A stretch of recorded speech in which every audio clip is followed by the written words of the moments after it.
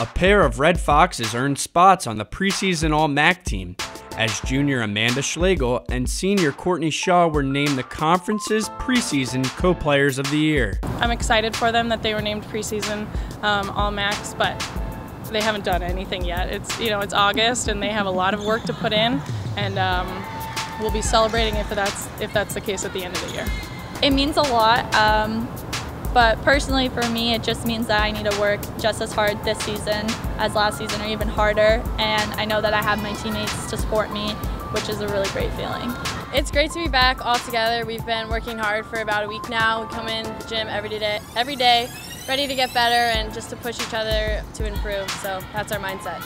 After losing to Siena in the championship game last season, the Marist Volleyball team was selected 4th in the MAAC Preseason Poll. I want us to have something to prove, and I feel like that'll kind of fire the team up a little bit and have them excited to kind of go in and play hard and see what we can do with new faces, but also some really great returning leadership.